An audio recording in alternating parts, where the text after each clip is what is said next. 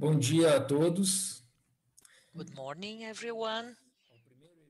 You are all welcome to the first event of this debate session during pandemic times. Today, we will address democracy and social movements, transformation of political actions in the cyberspace.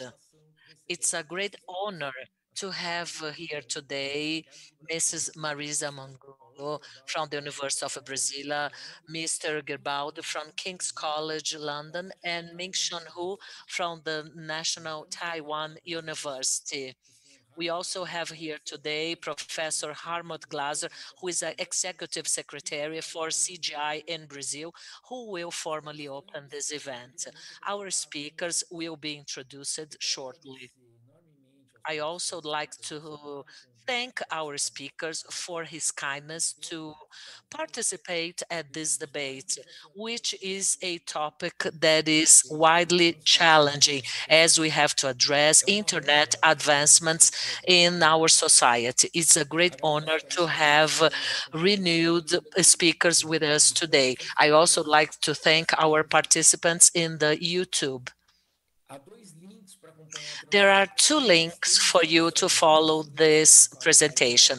One of the links with the floor with the original audio, and the second link with the translation into Portuguese. If you have any questions, you may submit your questions via chat, and your questions will be read, and we'll try to address all questions during the Q&A session after all speakers' presentations. I have to tell you how glad I am with outcomes that we had achieved with CGI Brazil and Brazil C, which is the research center for UNB, University of Brasilia. Having said that, now I'd like to give the floor to Mr. Harmut Glaser, who is the Executive Secretary for CGI.br. Thank you, Giuliano, for your kind words. On behalf of CGI-BR, which is the Executive Steering Committee in Brazil, once again, I'd like to welcome you all for being part of this webinar. Briefly, some housekeeping information for those who do not know us yet. CGI-BR is stewarded by a multi-sectorial group with 21 advisors, which represent the whole Brazilian society. It is very important to highlight that in Brazil, internet is not a regular telecom service, but rather that is an added value service. And that's why governance is carried out under a multi-sectorial format. What are our missions? We have to look after domain registers throughout the country code.br, where we allocate IP addresses. We drive technical standards to secure our networks and our services. We also recommend the procedures, norms, technical standards, and operational standards to our internet in this country, and also to promote research and development uh, related to the internet and all these novelties and the whole service that we perform at our office. We also have the EGI, which is an internet school. This school is widely known with 300 students that have graduated in our university. And we had prepared an activity with UNB that was supposed to be last April, but due to COVID-19, we decided them to organize this cycle of debates to address internet and democracy in times of pandemic. This is a topic which is very important, and this is a consequence of joint efforts between our EGI and our research group that is thinking over the relationship between society, states, RE, RSOC, which is RSOC, that is the research center from UNB, the University of our federal capital, and they designed this small workshop that will be deployed in three different webinars. Today, we have our first edition.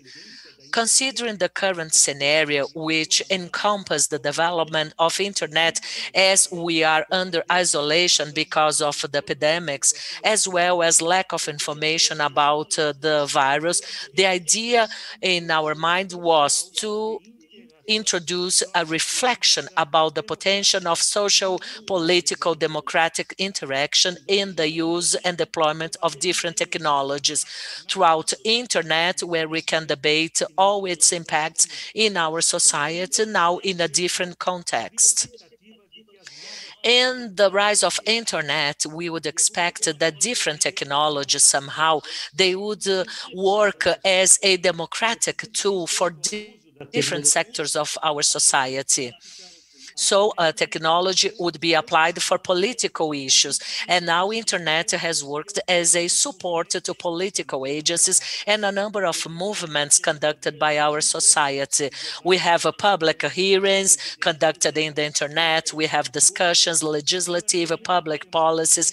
By the internet, we can throw movements to advocate for issues and to modernize our society. We are also able to advocate for different causes that can be disseminated, mobilization strategies can be shared, and the dialogue is possible where social media they work as a mean that can be applied by all citizens throughout the whole planet to allow connection among us. Today, we have those Black Lives methodology, which has been applied all over the country, as well as in Brazil, where we have hashtag break do apps to support the recent strike of care apps like the Uber or the motorbikes delivery group. The use of internet in the mobilization of social, economic, and political issues, not only in Brazil, but all over in the US, Chile, Europe, Latin America, and in the Eastern countries. It seems that right now social medias, they became important players and they influence widely our lives as part of the society. Conversely, there is another side of the coin which is not so transparent and may fool ourselves, which seems that we had stepped into a very fruitful field of internet. However, democratic process, they have some bias as the dissemination and the disinformation of our concerns that has not been part of our history before, and that is responsible to change some electoral processes all over. They hold some politics and they lead to some actions that can be a mistake from a civil and, and social perspective, impairing our dialogues. Today, we'll be promoting our first dialogue, which will be part of three cycles, and we named it as Transformation of Political Actions in the Cyberspace, with a main focus within the social movements, political actions, and digital practices. And with that, we are all invited to reflect and to think about this phenomenon, cyber activism, and several obstacles and challenges to be surpassed in the use of internet and digital tools. With that, the democratic potential will be indeed met in such a way that we'll collaborate to build up a fair society where we can coexist free thinking, free democracy, and diversity in opinions. With this debate that we are just officially opening now, our goal is to collaborate for this new normal life that we are all facing. Thank you so much for your time and participation. And now I hand over to Marisa, who is our coordinator and moderator. Thank you so much, Professor Glaser, for your kind words. fields. I also would like to thank the whole CGI team that make possible this partnership with our research center at UNB, the Brasilia University. Let me briefly introduce our panelists. We have Professor Paolo Gerbaudo, who is a sociologist, and he is a professor at King's College in London. He's an author of several books addressing the digital field, and I feel so touched to be part of a panel where he is, because of his book from 2012. It was exactly the first thing I read something about political activism, and his book, despite all changes and transformation throughout the time, it is still a source of inspiration, not just for myself, but also for my students. I would like to thank you so much, Professor Gerbaudo, for your participation. Professor Ming-sho, he's also in the field of sociology. He's a professor of Taiwan University with several publications about social movements, digital activisms, everything I know about this topic and everything that is going on in Hong Kong is thanks to his articles, and he is also an author of a great book published last year about a social movement, comparing that social movement in Hong Kong and Taiwan, called the Challenger Based in Beijing, Hong Kong Umbrella Movement. Thank you so much, Professor Ming-sho. I know that you are on holidays. It's quite late in Taiwan. And thank you so much for your time and availability. We do appreciate. So our first speaker of the day is Professor Gerbaudo, followed by my talk. And our last speaker will be Professor Ming-sho. And after these three interactions, Q&A session. We will have around 10 to 15 minutes to our lecture. Now I introduce myself. I'm a professor at the Institute of Political Science at UNB, Federal Capital University, and I am very interested in collective action, social movements, and more recently, throughout the past 8 or 9 years, I am studying digital activism and anything related to it. Having said that, now I would like to hand over to Professor Gerbaudo, who will speak in English, and the translation will be available now into Portuguese. Feel free to submit your questions during the presentations. Professor Gerbaudo, you have the floor, or better, you have the screen. Thank you.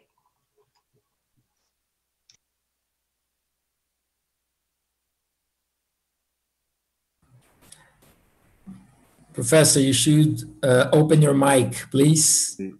Muito obrigado pelo convite. Muito obrigado a todos. Disculpad por el retraso. Thank you very much for the invitation, and I'm sorry that I was late. I had technical issues. I'm really delighted to be able to speak here and share some ideas with you. And I really appreciate the great work people are doing in Brazil. And in Brazil, there is a very kind of fertile debate going on these issues for a very long time. And I think it's really kind of a point of reference internationally when it comes both to questions of activism, online activism, activism on the internet, but also reflections on alternative ways of managing the infrastructure, right, of managing the internet in ways that are conducive to democratic and political ends, right? At least that was the case, say, until before the current political situation. But I think it's a very important sign also in terms of what it means for the internet to be a really diverse and plural space where different political views, but also different geographic sensibilities, different geographic centers, different geographic areas, Latin America and Brazil, have their own view of the internet, right? Have their own specific take on the internet and the politics of the internet and what that means. So for me, when I was invited to speak at this seminar, I mean, the immediate chord that was struck is, in a way, a very long-standing one. It's a very long-standing debate about the internet and democracy. How do the internet and democracy relate to one another? Is it true that the internet makes for a more democratic space than old media, traditional media, whatever you want to call them? Is it really the case that, in a way, it is a more free space of expression where people from different backgrounds, from different worldviews can find their own speaker's corner and express themselves? I mean, these questions are questions that have been aired for quite some time, right? I mean, I think I'm old enough to remember the kind of the beginning of these debates, right? Back in the 90s, when the internet first became popularized through the World Wide Web, through the first browsers, and people outside of the small technical circles, right, of information analysts, programmers, technicians, started using the internet for different purposes, including people like academics, artists, activists. And these were the first people, I mean, in the mid to late 90s, that were using these things beyond the, say, strict technical sphere. And they were also starting to use them for political purposes, right? To protest. I mean, for example, I remember one of the first online protests that I have remembrance of was this net strike against Chirac government in France at the time of the Mururoa experiments. The Mururoa nuclear tests, right? In the late 90s. Some of you will remember that, right? And ever since then, there was always this question lingering on, right? I mean, what is happening to politics because of the internet? I think that a really important turning point was quite obviously the anti-globalization movement, right? The anti-globalization protests around the turn of the millennium against the World Trade Organization, against the World Bank, against the International Monetary Fund, the big protest in Genoa. And this year is 19 years since Genoa. And I was kind of young, I'm old enough to have been in Genoa when I was younger, right?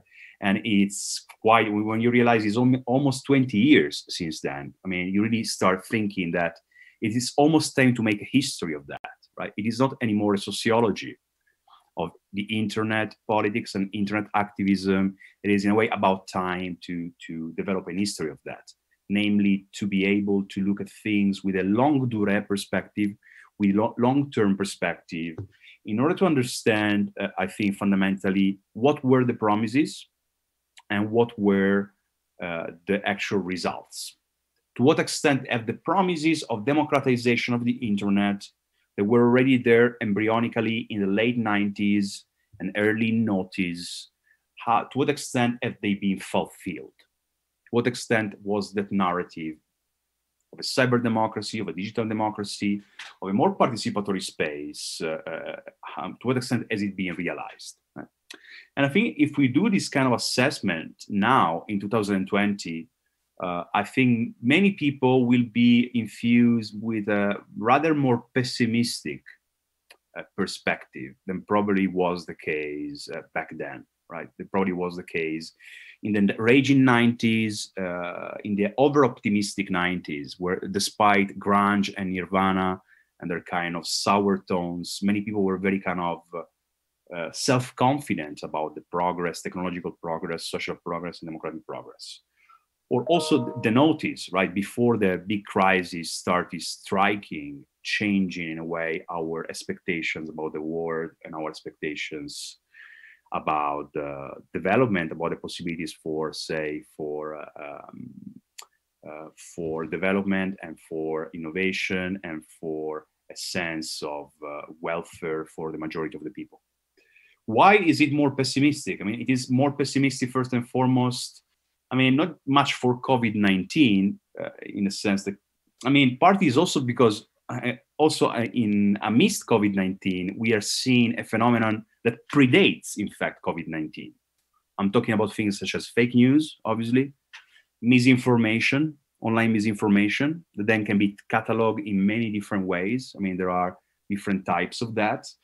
For example, all sorts of misinformation in the form of memes, in the form of online videos that are telling people lies fundamentally about COVID, about coronavirus, and about what is happening, used by different political groups, most notably by the alt-right, right, in order to spread a sense of suspicion in the population, a sense of resentment at intellectuals, experts, and scientists, right?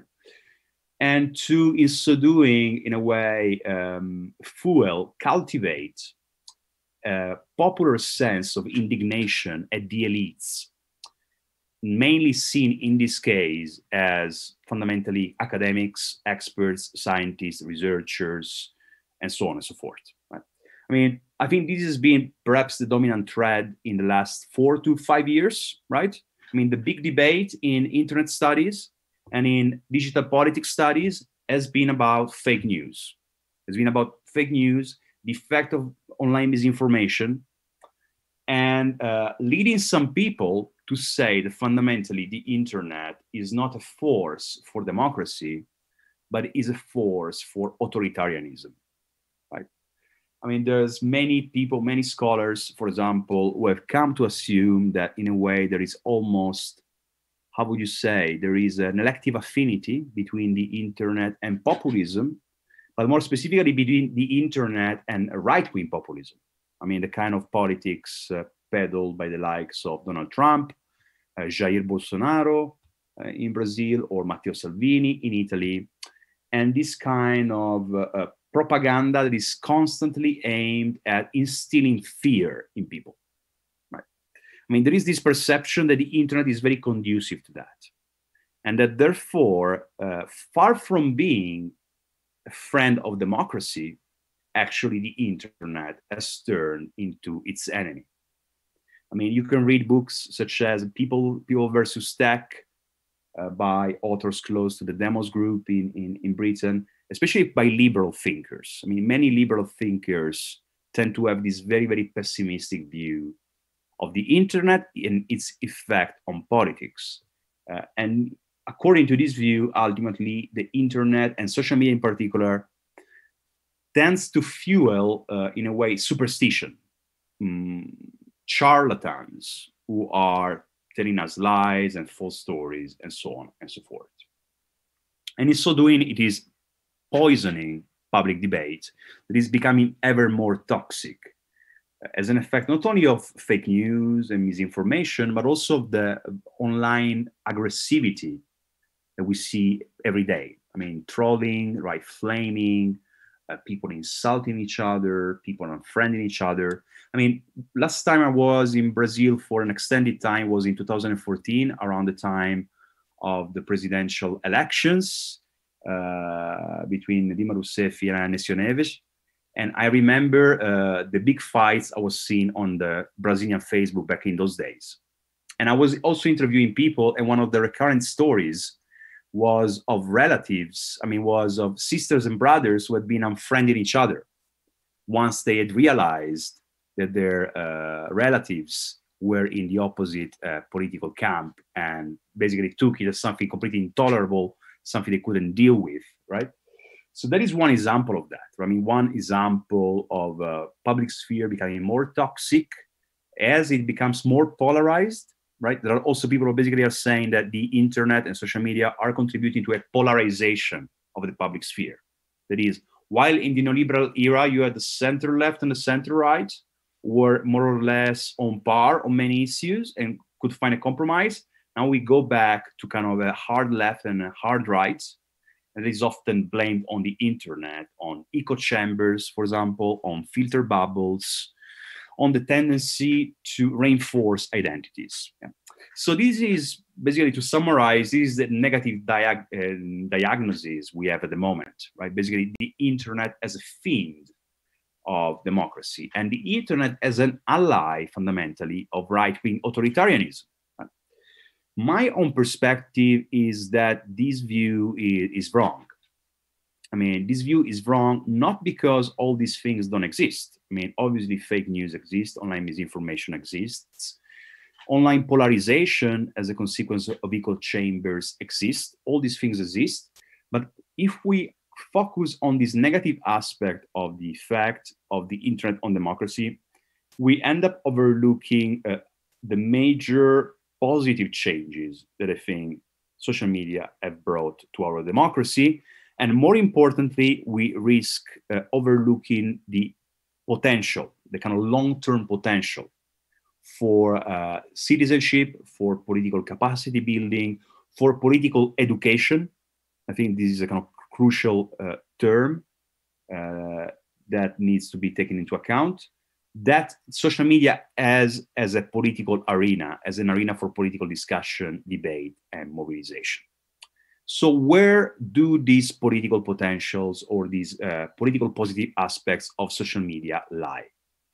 They lie in the fact that social media have created a truly mass, yet at the same time interactive public sphere, where perhaps for the first time in human history, the masses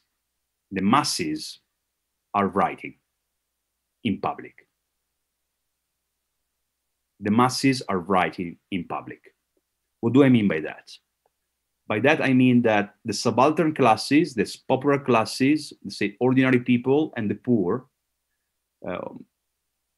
throughout history, didn't engage with the medium of writing except for personal communication, right? I mean, to send a letter to the mom when one was forced to migrate abroad, or to the loved one, or to parents, or to sisters. You see what I mean, right? I mean, the medium of writing for the subaltern classes was marginalized exclusively to private functions of communication. In this day and age, if you open your Facebook timeline, you see that many of the people who are writing, commenting, and posting are people who have never written in public before, and who have very rarely expressed themselves in public before. Right? People who have never taken a political stance in public. Why is that? Because, say, before the internet, before digital media, it was very difficult, expensive, and intimidating for a person not coming from the middle class or the upper middle class to stand in front of a public, be it virtual or real, and express himself or herself. Now there is this potential for a mass public in which ordinary people express themselves. Now, often these people express themselves in ways that may appear, and sometimes are, vulgar, full of typos and mistakes, full of contents that are sometimes wrong, superstitious, or misinformed, right? But this is in a way a representation of what society is. Correct? I mean, in our society, levels of education vary, levels of expertise vary, levels of grammatical correctness vary. There are different levels. And therefore, actually, seeing people from the popular classes, from the working class, from the poor, who are engaging with the medium of writing, trying to express their opinion, I think is something that is, for me at least, is exhilarating. In a sense of is inspiring, is something inspiring. Because you see that people often come to that with a very, very unprepared. I mean, some of them are indeed bordering on what today is called functional illiteracy, namely people who had schooling, but would never basically use writing. Therefore, when they write, you see that they are not used to writing. Yeah? And some of these people obviously also harbor conservative, authoritarian, right-wing views. Yeah? But to me, the real potential there is precisely the fact that by engaging with the medium of writing, these people can go through a learning curve. They can undergo a process of self-education, of self-political education that can make them better citizens. I mean, now perhaps this may sound too optimistic, right? But I think there's been many cases in which this has been demonstrated to be the case. In a sense that one has to have, I think, some level of belief and good expectations in people's actual potential for self-improvement, for their capacity to discern real news from fake news, right? And I've really seen some people in many Facebook groups or Twitter timelines come progressively to the realization, right, that what constitutes a good news, what constitutes fake news. And therefore, I mean, just to conclude, I'd say that we should see this political potential for self-education, self-improvement, and building of a better citizenship as something that has more weight than the risks for democracy that are inherent in the internet and social media as a public sphere. Thanks for your attention. Thank you so much, Professor Gerbaudo, for this great presentation. I will give myself the floor now for my presentation. And actually, it's interesting because it will, I think, give some examples on this optimistic approach to the internet that Professor Gerbaudo was talking about. Let me share my PowerPoint presentation. I hope everybody is able to see it. Okay, good. Digital activism is on the rise. We have heard that claim a lot in the past few years, and especially in the past few months associated to the pandemic. Or is it? The goal of my presentation is to discuss this claim. If I can, it's not, sorry, just a second, trying to make the presentation. Let me try something else because this is not working. Technical problems always happen. Let me try again. Let me do it this way and see if I can.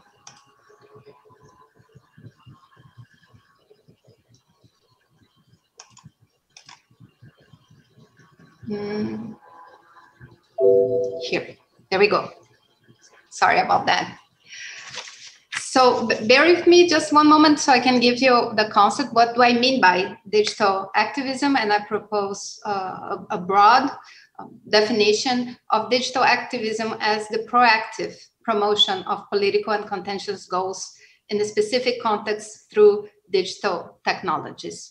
If we use this concept of digital activism indeed has been on the rise, but it has been on the rise for the past 30 years. And I think it's important to put this in a historical perspective. You can see there the picture of the Zapatistas, because I think perhaps they launched the first online global solidarity campaign in the beginning to the mid 1990s in Latin America, from Mexico, of course.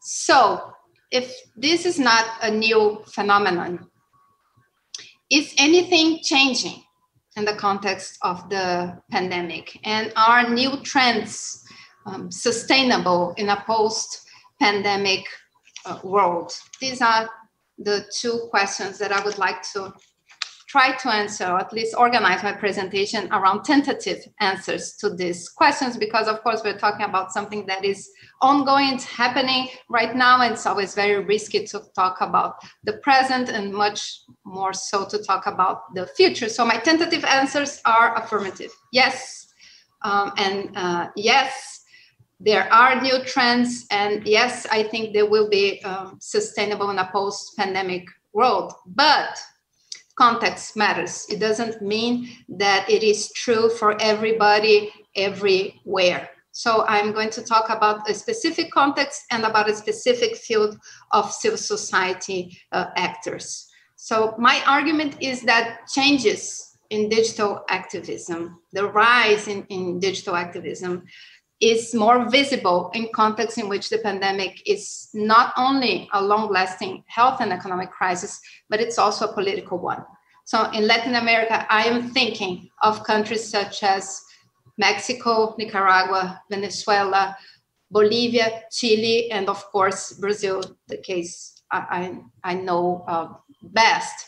But think, for instance, that before the pandemic, a lot of these countries were already in turmoil. Think about the protests in Chile in the end of 2019, beginning of 2020. The pandemic sort of interrupts this protest, but the high levels of dissatisfaction with democracy, high levels of political polarization mean that when the pandemic comes, it comes together with a political crisis. What does that have to do with digital activism? Well, everything, because in those countries, because it is a health crisis with an economic and a political crisis, it is long lasting, it is more profound, and people depend more, rely more on digital tools for activism.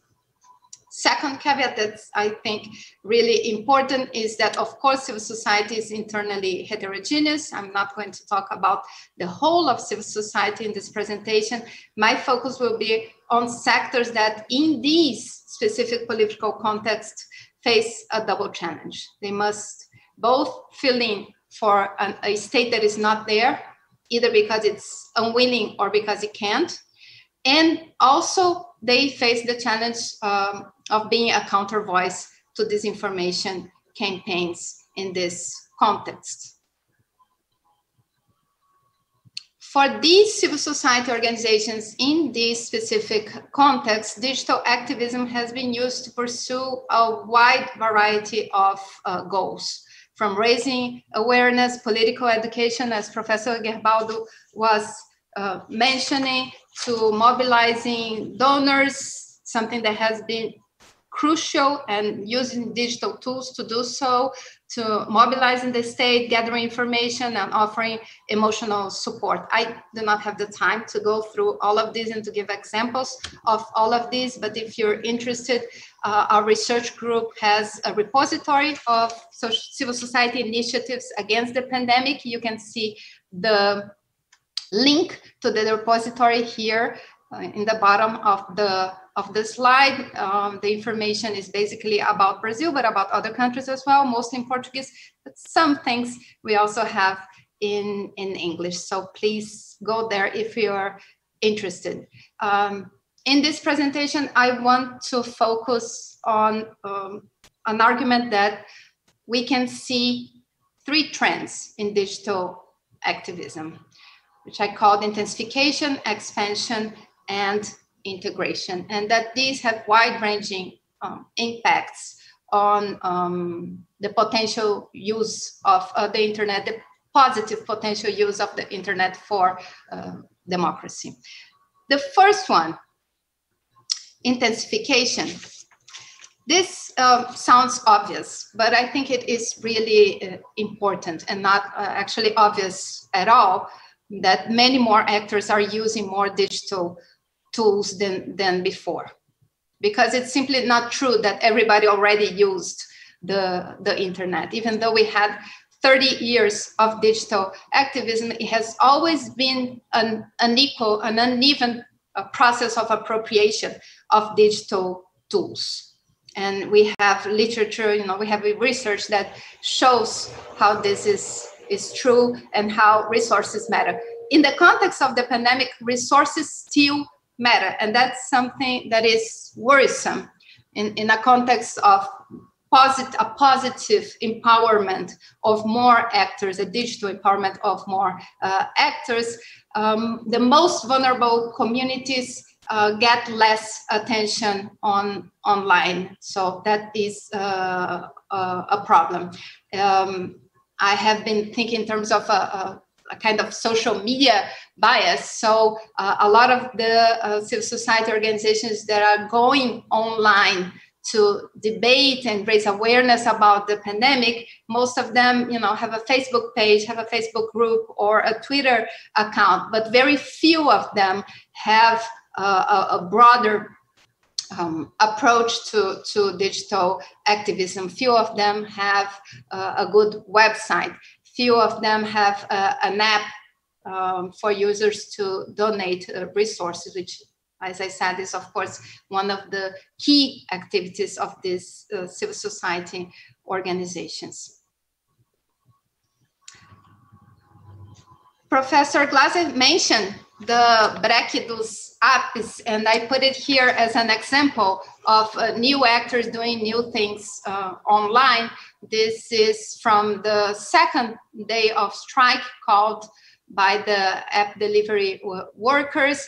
And one interesting thing is that they do what in social movement literature is called frame bridging. They are linking in their campaign, they're linking their demands for better working conditions to, of course, the pandemic, asking for protection equipment and so on, but they're also linking it to the pro-democracy movement in Brazil and the anti-fascist movement, which is actually transnational. It's not only Brazilian. This is a sector that we had not seen mobilized so much and so efficiently in the past. And I think there are several reasons for this, but anyway, the pandemic for this sector of civil society provides an opportunity to launch this kind of campaign. They have become very, very visible. In terms of expansion, what do I mean by that? Expansion of digital repertoires. It refers to the expansion of the set of tools and strategies used by actors for digital activism. So we have seen digital marches, digital flash mobs, hashtag campaigns, which are of course not new, but they're done in new ways by actors that did not do them before, as part of a continuous process of innovation in digital activist practices.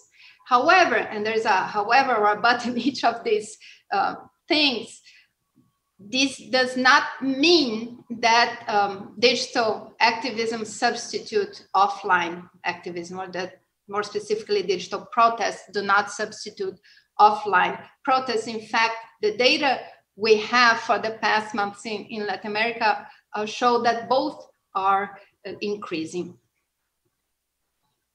One example that I like about this, the new repertoires and expansion of repertoires, is actually not about protests, but it comes from media activist collectives, which have been active for a long time, for instance, in Brazilian slums, and then have taken a very important role in raising awareness and in translating the more scientific medical kind of vocabulary to a vocabulary of the poorest communities in Brazil. Here you see in the slide a print screen of the smartphone app that the organization Community's Voice created in Rio, that's specifically to be able to share information about the pandemic.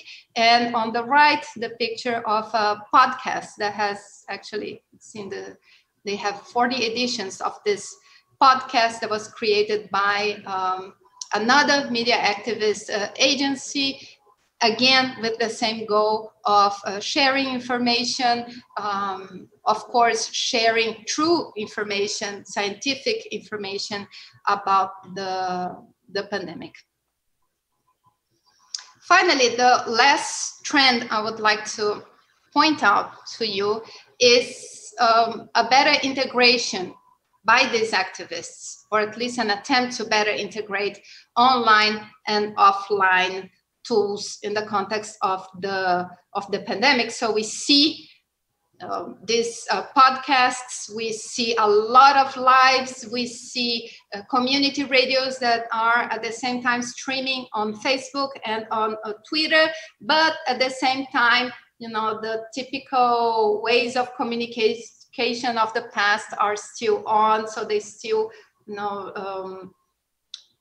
share leaflets, or they still, door-to-door kind of communication is still relevant. One thing in terms of a research hypothesis that I have been seeing is that in the context of protests, digital tools are changing. They're being used not only to support offline protests, such as, before the protest, make a Facebook event page, create a hashtag and so on, but they are themselves constitutive, these digital tools constitutives of the events. I think there is more of a blurring of the lines that separate online and offline protests. And the example I want to show you comes actually from Mexico, not from Brazil. In May, traditionally, the Mother's Day is celebrated in Mexico with a street protest of human rights organizations and organizations that bring together mothers of the disappeared, which are tens of thousands of people disappeared in Mexico. This is a very important social movement in Mexico. This May, they did have the street protests, but they also had this, for the first time, a digital march. As you can see in this picture, people took to the social medias with their pictures wearing a mask saying, "Donde están? Where are they?" So again, relating the pandemic, the health issues with, in this case, the issue of the disappeared and human rights struggles in Mexico. So to conclude, and then hopefully we will have time to discuss more some of these trends in the Q&A. As I said before, I think that these trends are overall in this context and for this specific civil society sector have a very positive potential in terms of democratic change. What are a couple of challenges that I see with respect to this potential? One is the issue of digital asymmetries within civil society. And I think it's really important that we also talk about power, digital asymmetries within civil society, within this field of civil society organizations. We see a lot of differences, a lot of power asymmetries. And I think this is an important issue because less powerful communities have less digital influence. And the second challenge, which is related to this first one, is how do you generate new modes of coordination among this? It's literally hundreds and hundreds of initiatives.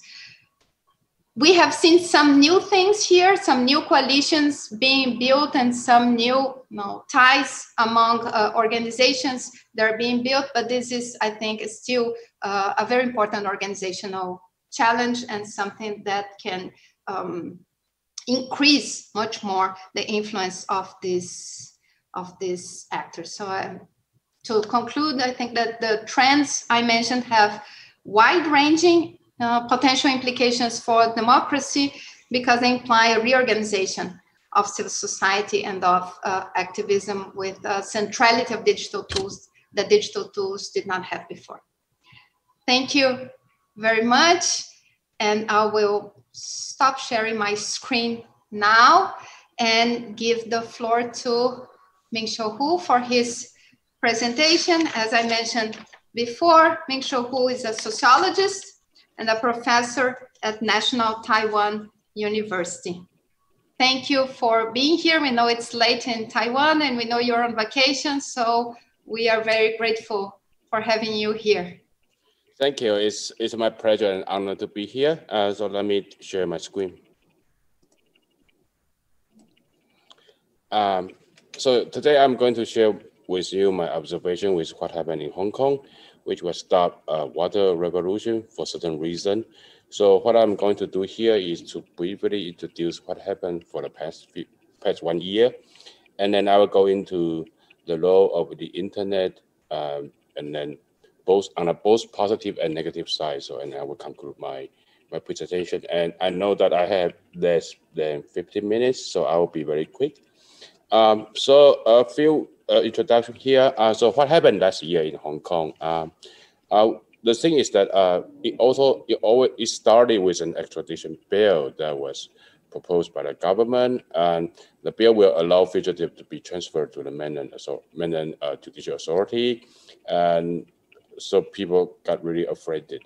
Even though Hong Kong has been a special administration zone in China for more than 20 years, but people were guaranteed with high degree of self autonomy, including that people should not be trialed. People in Hong Kong should not be trialed in mainland court, and knowing that all the communist courts are very problematic. So, and so the movement really got started over the bill, and even though the bill was withdrawn in September, but the movement kept going on, and the protest surged in June. And at that time, there was a 2 million demonstration, and Hong Kong has actually less than 8 million. So you imagine the scale of it. And I would say the protest dynamic peaked in last November, and then it became more subdued, but still simmering right now.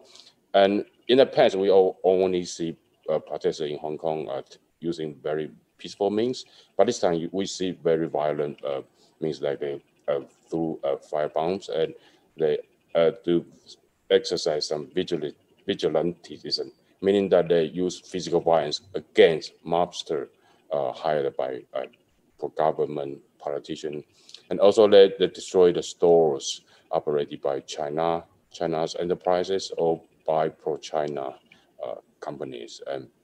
But even though the movement is popularly supported, so there was an election last year, and the pro-democracy camp win a big landslide. So as I said, the protest became more subdued after the election in November, and with the eruption of COVID-19 in January, it's still going on. And so far, it's been more than 1 year, and we know more than 9,000 people have been arrested, and nearly 2,000 have been persecuted, and around 100 plus have been sentenced and sent to jail. And throughout the whole process, and more than 10 people have been killed for a lot of reasons. Some people just commit suicide for protest, and some of the people just found dead, and people suspected that was a result of police violence. And more than 10,000 people taking refuge overseas. And we all know that effective beginning this month, there's a new national security law. So basically, Hong Kong is put under martial law right now, and we all know that's the really spell the end of the so-called one country, two system. So it's from now on, from this month on, actually it's a direct rule from Beijing. And it has become a new flashpoint for the emerging Cold War, and we don't know how it will play out in the end. So let me go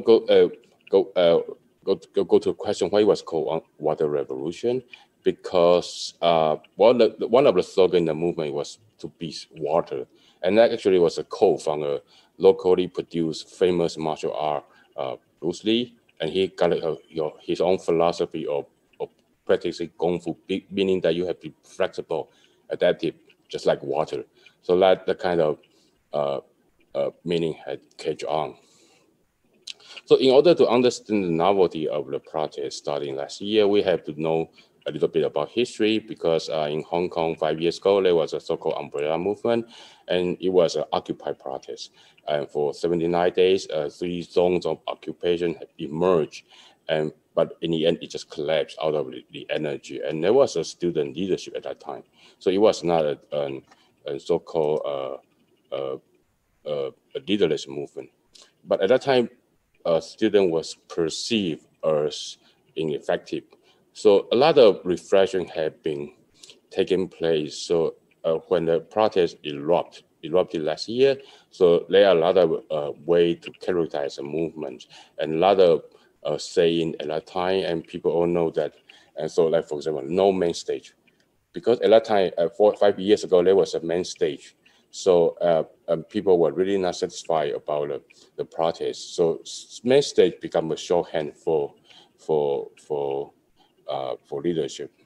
So no main stage. And the second slogan of saying is a brother climb mountain, each has to make effort, meaning that everyone has to make his or her own decision and think what is the best contribution to the movement. So you have to decide for yourself.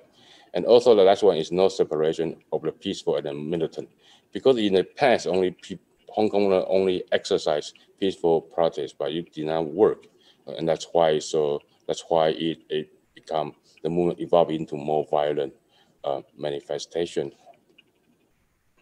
And these are the examples of the protest forms that emerged last year. So the bottom left is rally in the airport, because people know that if you gather in the airport, you have the power to disrupt the air traffic. And also police will not use tear gas in a place where a lot of international visitors are. And the bottom left is the bottom left is a human chain rally. So they use that. It's a very peaceful. They learn that from Baltic countries. And the upper right is thinning in a shopping mall, because it's kind of a symbol for resistance. And if you've been to Hong Kong, you know that there are a lot of shopping malls, and they're all connected to certain metro station. So it becomes a very convenient place for people to get around and sing a song. And the right, the bottom right is the so-called lunch with you. It took place usually in the financial center during the lunch break. So you see these people, these are mostly like middle class professional, working for financial sectors, and they took their lunch hour for protest just for 1 hour. And these tactics are all initiated on the internet, so there was not any organization responsible for that. And I want to mention a special internet forum that was become very important last year. It was called LIHKG. It was like a discussion forum. In order to assess assess this forum, you have to have a Hong Kong registered account. So by that rule, you actually you exclude people who are based in mainland China. And so there are a lot of discussion here. So in the first few months, it was very good at decision making. So let me give you just one example. This Chinese here, but I want to translate that. Like in the early September, the government finally withdrew the bill. So there was a discussion that whether we should continue the movement or not. So there was people post the question there: should we continue and until we meet all our demand, or should we stop here? And so there was a discussion, and people can vote. So you see that around 12,000 users said no, we should not stop here. We should continue. And there's then 100 or 200 people say yes, we should stop. So this is a kind of an example of how people really got involved in this discussion forum. And this is another example because there was a big rally in August 18, which attracted 1.7 million people there. And so a lot of visual artists, illustrators, comic drawers, professionals or amateurs, they become to submit their poster works. So a lot of, and they submit the poster works in a special channel in a Telegram. So people can just download this poster and print it out and paste it in their neighborhood walls. And so people would know that, oh, there was an event there. And also I want to mention that we see a lot of street confrontation, but behind that, actually there was, I would say, an underground city, an invisible city of logistic network. So these people, these protesters can satisfy their needs, and if they need, if they want it, and through this unofficial channel, like if they want, you can seek medical care, because a lot of protesters don't want to go to the hospitals because they will be reported by doctors or nurses there. And also there are some stores who donate a lot of resources for the movement, so you can patronize these stores and then they can earn profit, and some of the profit will come to become a resources for the movement. Or some of the protesters was dismissed because of their participation, so you can help them to find a job. So these are spread out in different internet platforms. So you can say there's an invisible city there. But I want to say that internet are really important, but in the Hong Kong case, we see that it is not a panacea to solve all the problems. Like, for example, in the frontline activists, when these people were doing some combat with a policeman, they always form a small groups called squads. And most of these members will came from the the same. They came from old acquaintances. Either they were friends, classmates, or co-workers. None of them will accept new members because it's high risk. And people, a lot of, they know that police have used internet to penetrate these frontline warriors, so they don't accept new members. And when they were confronting the police, they have really no time to check the internet. So they really have to rely on the trust that was formed before the involvement of the protest. And also on the logistics side, a lot of people doing some donation, but when they want to give some material to the people who need it, they always use delivery service instead because they don't want to have human-to-human contacts. So most of the people get to know other people through friends of friends. So internet is really not a place where you can know other people because it's knowing that a lot of information can be compromised. And also, I think the government over the year become more sophisticated in using internet for repression. So in Hong Kong, there was a talk of white terrors because like Cathay Airlines or school teachers may be dismissed or sanctioned because of their posts in social media like Facebook. So this become a kind of create a lot of fear among these people. And also when people were arrested, the first thing police would do is to forcing the arrested to unlock their phone. So they can access a great wealth of information. And I know some Hong Kongers have been detained at the border to China and they didn't do anything, but how do the Chinese officials knew that they were involved in the movement? So you see a lot of leak of information there. And also, I want to highlight that 5 years ago, during the umbrella movement, I think internet will probably be a weapon for the protesters. That would be a no-brainer, and know that the government really does not have the resources to combat how the protesters were using these internet resources. But over a year, I think the government becomes smarter because they start their own disinformation campaign. So a lot of online platforms like WeChat, Weibo, and TikTok, all these are Chinese operated. And they spread a lot of falsehoods about the movement. And as far as I know, a lot of mainland migrants in Hong Kong or ethnic Chinese in South Asia, and also Chinese migrants in the West are so reliant on this media. So the information they receive about Hong Kong are totally wrong.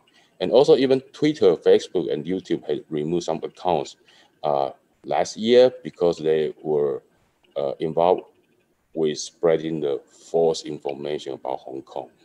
So, so the conclusion is that what happened in last year and until now, the Hong Kong's waters revolution is more decentralized. So allowing more free room for internet based political action, and the decision is more inclusive, democratic, and sometimes more effective, I would say. But I'm afraid that the internet can be easily overrated because offline trust is very important. And also the regime, the so-called digital Leninism. I think there's a learning curve of that, and dictators have become smarter and over the year, and the cyber information campaign is something really a big trouble for protesters. So I will stop my presentation here, and thank you very much. Thank you so much, Ming-sho. It's a really fascinating case, and having the opportunity to hear from you is really amazing, an amazing opportunity to hear more about this important case of which we know very little. And it's quite interesting also because a lot of the things you said, I found there are many similarities with the Chilean student movement that I studied years ago on the issue of leadership, on the issue of trust, on the issue of the government using the internet and the types of challenges this poses for student movement leaders. So anyway, fascinating. Thank you so much. We have a lot of questions and not so much time, but we can, I think, have 2 rounds. Let me begin by selecting a few of the questions for this first round. They're really, really very good questions, and some of them are very hard as well. I will start with sort of more general questions for everybody, and then maybe we can, if we have time, we can try and answer the more specific ones, or I can send them to you, of course, as well. Some questions are related to the changes being brought by the pandemic. Maybe we can start with that. I am personally curious to know whether the trends I mentioned and that I see, at least in the context of Brazil and other countries in Latin America, whether you see those trends as well in your specific context, and how the pandemic has affected the movement in Hong Kong. Also would be very interesting to hear about that. And someone also on the pandemic, someone is asking whether we know about experiences of digital activism that contribute to build solutions against the pandemic. So I think we can maybe begin with those, and then we'll do another round. Professor Gerbaudo, would you like to answer?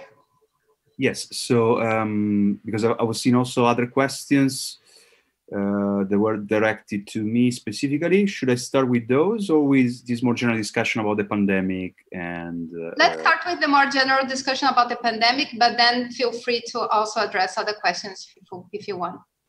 Yes, I mean, I'd say my first point would be that, I mean, many of the tendencies that we're seeing now during the pandemic are not actually all that new. They are, in a way, an exacerbation of tendencies that were already extant before the COVID pandemic began. In particular, this conflict around science, right, that has become very prominent. For example, most notably the no-vax movement, for example, anti-vaccination movement, the free-vax movement, as they call themselves more endearingly. Basically, free-vax is just a euphemism for no-vax. So basically, activists that are questioning whether vaccinations are a good thing, or activists that are questioning whether the pandemic exists at all. I mean, I think we've seen quite a bit of that, I mean, on the internet in coming days, weeks, and months now, because it's already several months we are in this situation. I think that this raises a very fascinating question, not just about the internet, but about the nature of knowledge in our society. And the fact that we live in a society in which we need to accept a lot of scientific knowledge that is not immediately understandable for anyone except for a PhD in virology, right? I mean, even for many people in this room, I mean, in this room, all people have PhDs, right? But perhaps we have them in informatics, or we have them in sociology or political science. There is a degree of specialization in our world that is quite incredible, which means that to a certain extent, in order to accept this knowledge, scientific knowledge, there is an act of, just one second. That's my nephew who came into the room.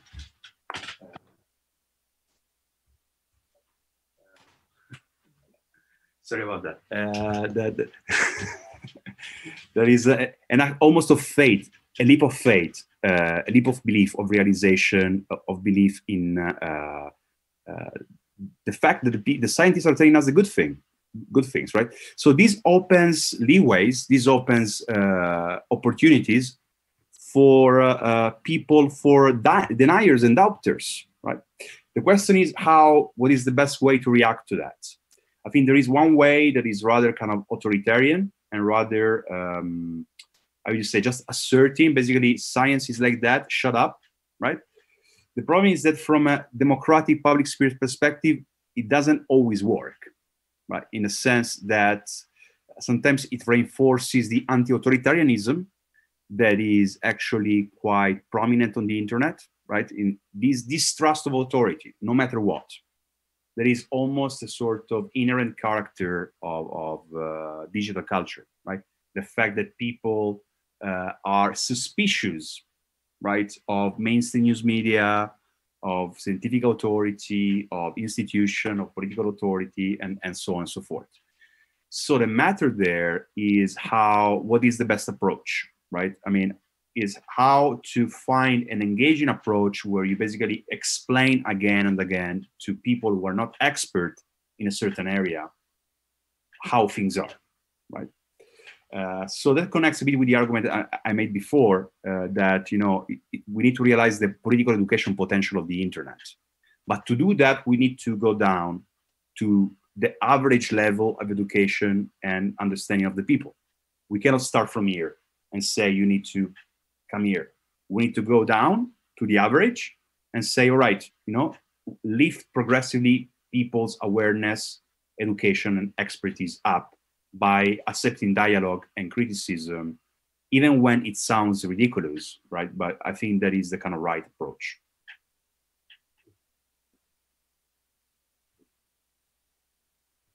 Thank you.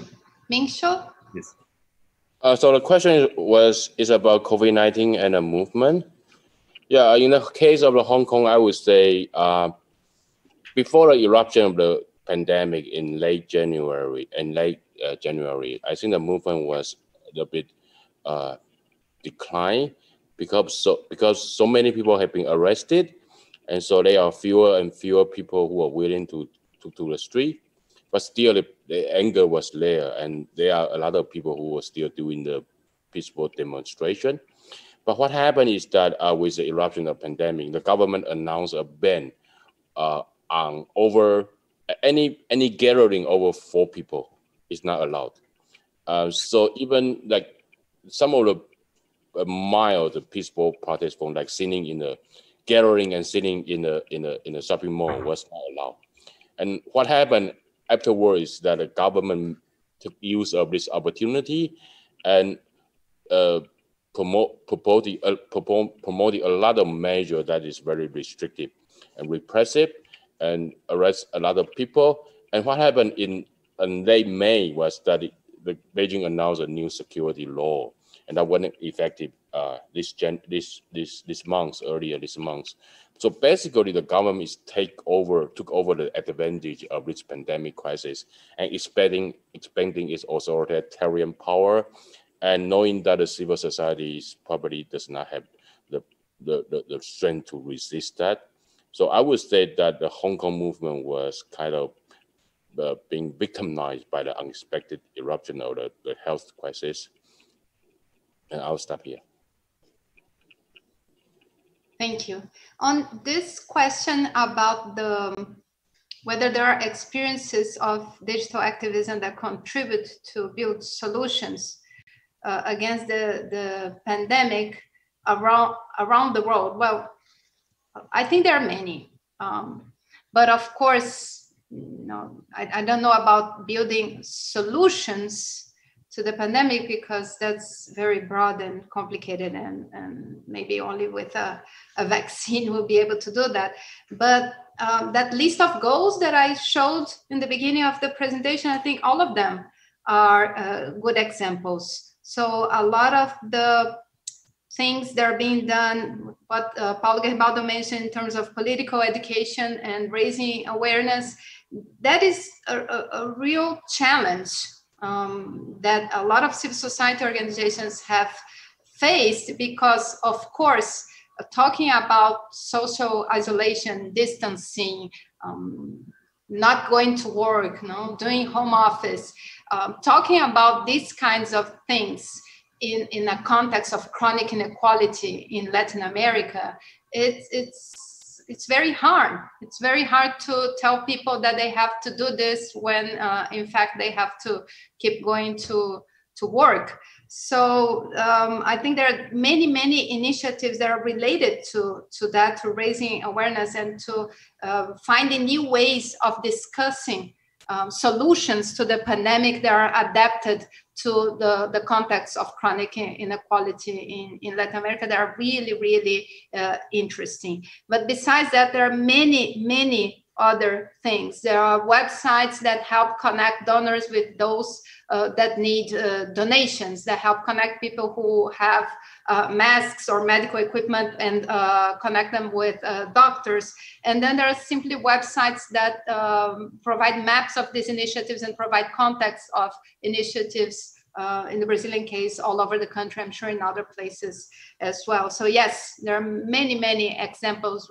In the repository we're trying to have a systematic list of that, but that's an ongoing research challenge, I think. So, okay, there are many, many other questions. There are some of the questions are related to the key issue of inequality.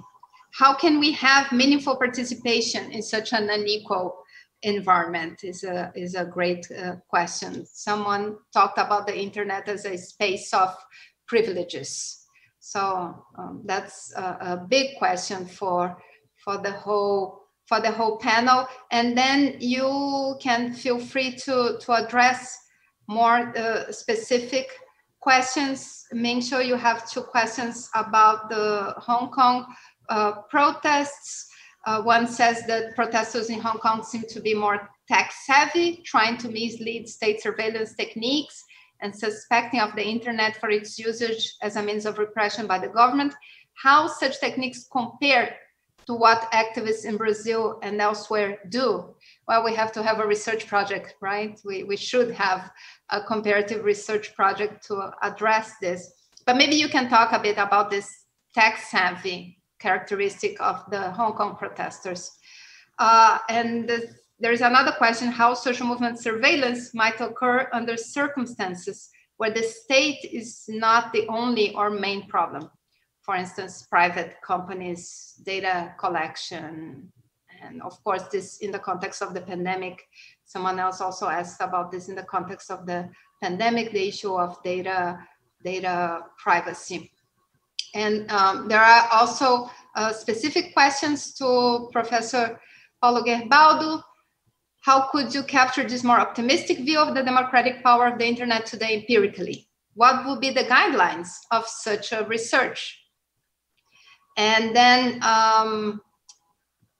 someone says, I understand that one of the perspectives that seeks to understand about this information identifies in a certain way the cause of this problem in the manipulative character of the masses. This is an elitist perspective.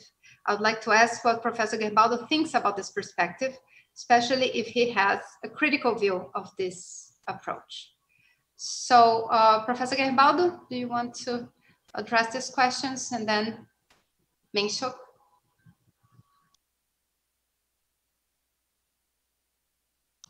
You're still muted. Yes. There. Here I am. All right. Let's begin from the question of inequality. I mean, the famous question of the digital divide, right? There was, in a way, a question that was very strong at the beginning, at the outset of internet studies in the 90s and the noughties. Many people were talking about the digital divide, right? Also because there was a time when internet connection was quite limited. I mean, now things obviously have changed in the sense that if in the year 2000, around 10% of the world population was connected to the internet, around the year 2012, it was around kind of 0.5% of 50% of the population, and that is growing. So per se, the question of connection has become less important than it was, but it is not totally eliminated. Even in supposedly developed countries, with the pandemic, with the lockdown, with the distance learning necessity, we came to realize that even in countries such as whatever, the United Kingdom, France, and so on and so forth, there's a sizable number, a small but significant number of the population that basically has no internet access because they don't have a laptop computer at home, for example. Now, these inequalities don't have to do just with infrastructure, with access to a computer. They have to do with expertise, with knowledge, right? They have different intensities. I mean, there's people who are able to send an email, and people are able to code in PHP and whatever, MySQL. These are obviously, or people who are graphic designers, right? There is a difference in skills that is quite significant. And then there is a difference that is, I think, is very important when it comes to activism, understanding activism and some problems with activism as well. That is the difference in the availability of time. There are people who have a lot of time. There are people who have very little time. And therefore, this makes participation highly unequal and often not representative of what the population is.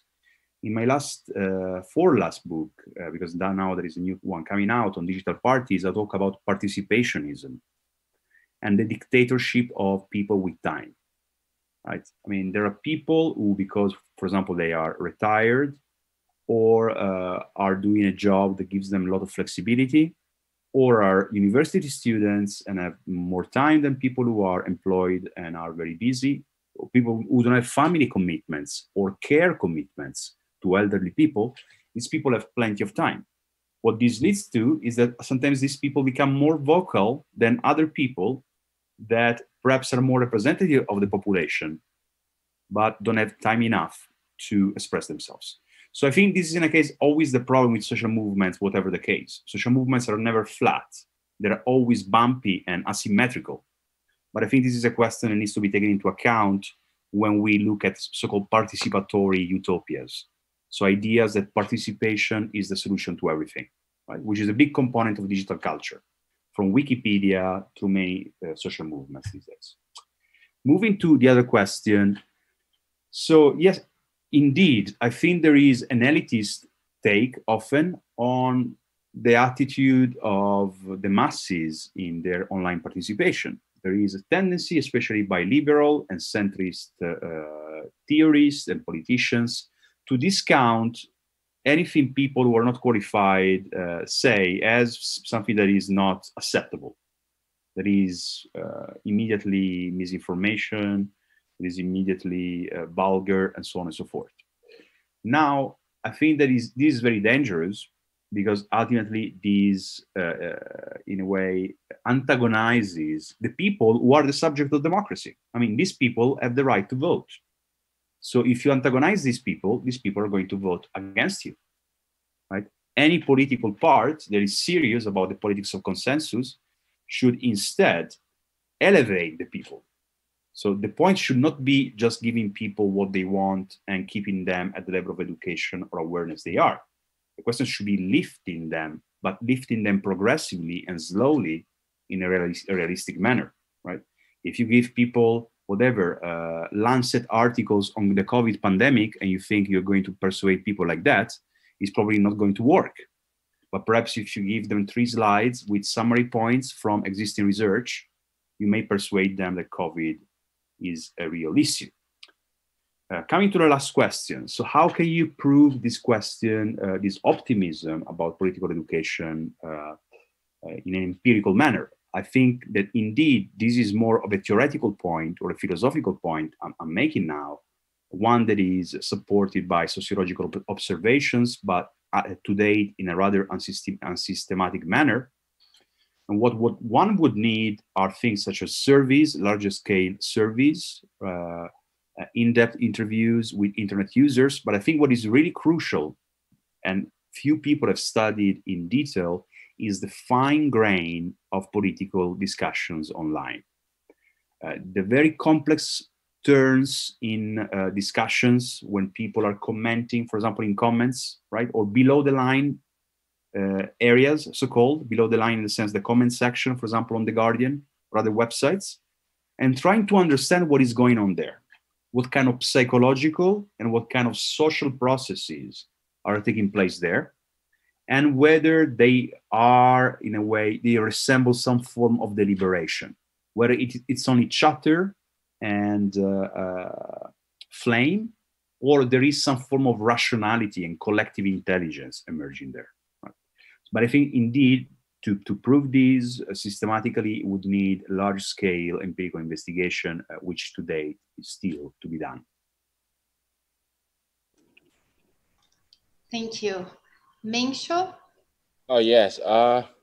Yeah, I think Hong Kong protests are very technical technical savvy for a very important reason, because their opponent, Chinese government, is also very sophisticated using digital knowledge. So there is a reason why they have to be aware of the risk. So a lot of people I know actually use VPN even when they were accessing the internet data within Hong Kong, knowing that probably the user ID will be compromised. And they were for example, they have many smartphones. If they want to install some Chinese apps like TikTok or WeChat, they would not use it for other conversation or purpose, knowing that it could be a spyware. And also, by the way, Zoom is also highly suspected, the medium we are using right now. So I assume that no Hong Kong professor would like to talk about protests in Hong Kong in Zoom, knowing that anything will be stored and probably sent back to Beijing. So yes, they are very risk conscious, and knowing that because they were operating in a very dangerous terrain. And also it's not just against the state, and because the surveillance is actually can be outsourced to a lot of private companies. So that's what I know, that they were savvy at the same time. So they were also on their high level of alert. And I thought also another question about generation. Yes, I think young people are more prone to protest, and they have a lot of generational grievances. Is probably universal.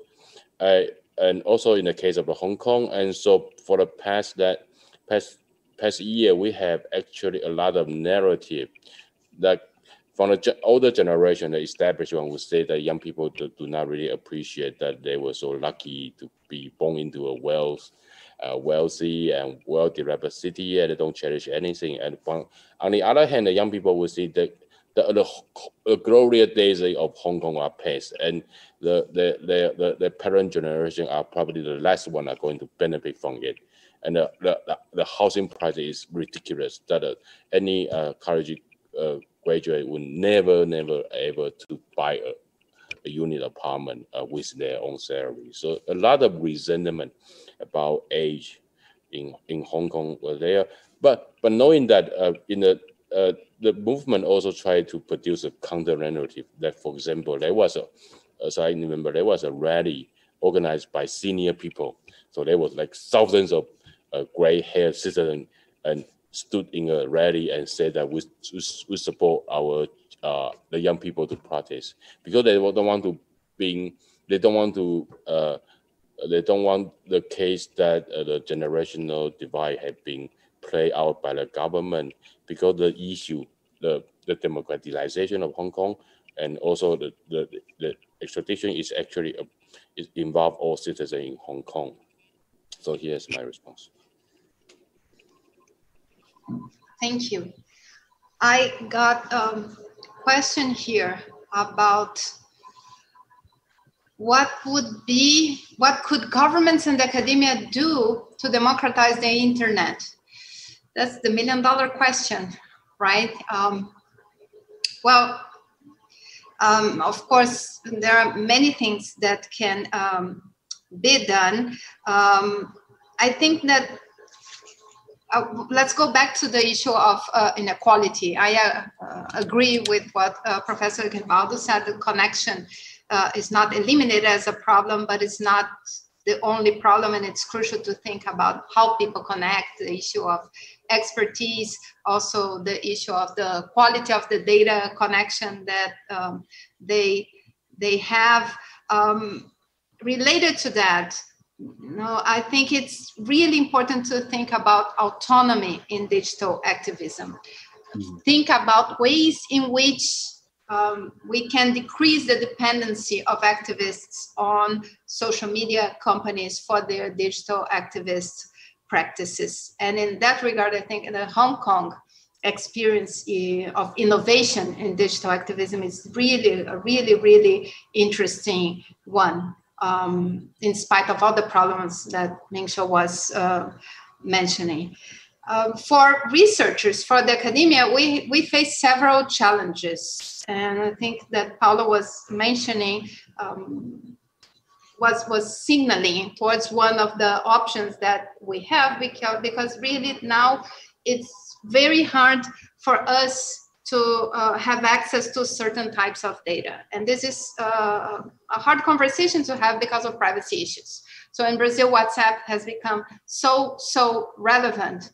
But really, what kind of access to WhatsApp data do we have to know what is really going on? And so in terms of the academia, I think a huge challenge is to find ways to study these processes. And maybe it's more with qualitative methods, which have not actually been so used by the literature on digital activism, and maybe we need to do more. And of course, Professor Gerbaudo is a reference in that, and Ming-sho has used, of course, qualitative methods as well, then access to big data in contexts in which we do not have good access to big data or to reliable data to say anything really meaningful, for instance, about WhatsApp and how people use WhatsApp for politics. But again, this is a really complex issue.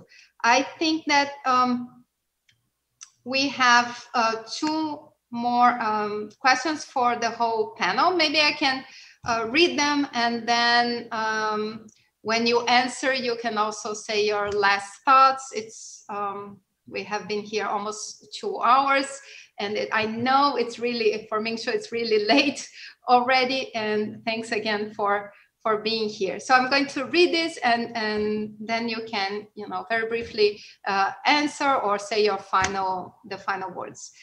How does the techniques such as deepfake, another important issue, how can deepfake impact elections,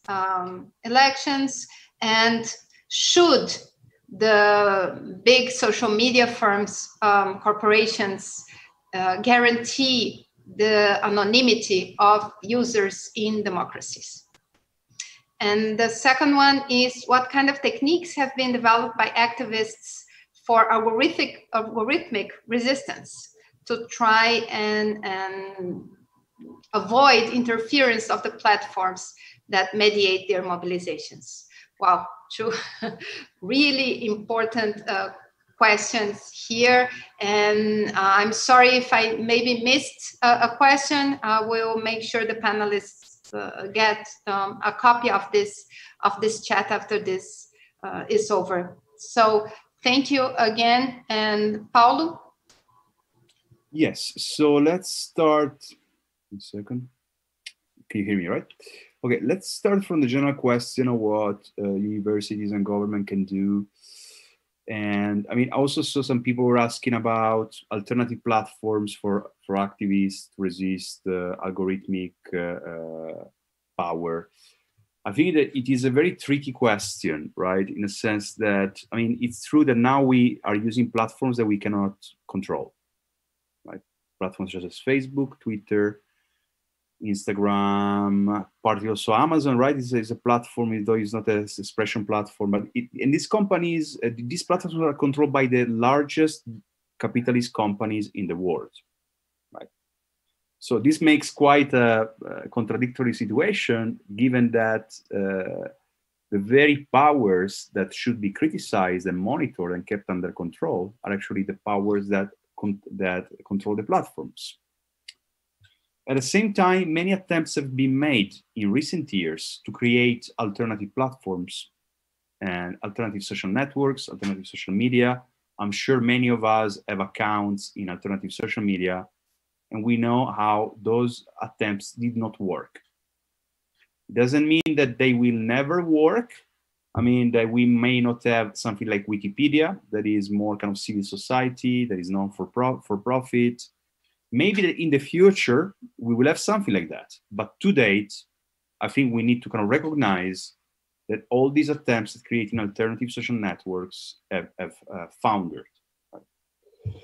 The risk also in creating dedicated social networks only for activists that are fair and just is that we ultimately exit the kind of mass space and we move to to an invited community, invitational community space, right? a space where it's people who are just like us, or just activists, whatever. But in so doing, there is a risk of disconnection with the broader population that is instead still using those platforms. Right? So sometimes all these talking about let's leave Facebook or let's abandon Twitter, I mean, but where to? In a sense, right? I mean, there is a huge cost to that. So we are caught in this catch-22 situation, right? So it's this contradictory situation which is very hard to actually move out because there's no seeming realistic way out of that. Now, I think that in that way, a sort of pragmatic approach needs to be developed, realizing that also capitalist companies have a weakness. They have an Achilles heel, in a sense that they have competition from other companies. They don't want to be seen as censoring companies. They don't want to be seen as companies against freedom of expression. So in a way, there is a sort of tug of war, or there is a weird complicity sometimes between activists and platforms.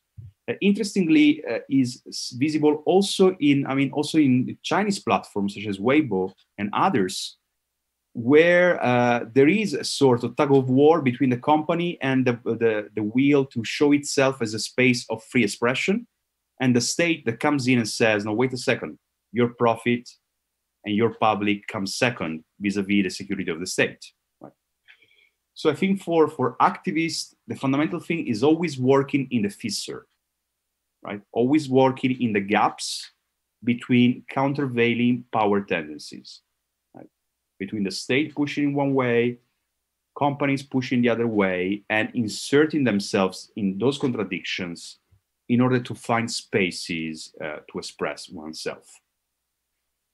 And then progressively, incrementally, indeed, creating new platforms, new technologies, new protocols that may progressively substitute the dominance of the old, right? But one has to have a short-term, a medium-term, and a long-term strategy in order to do that. It's not an either-or situation, right?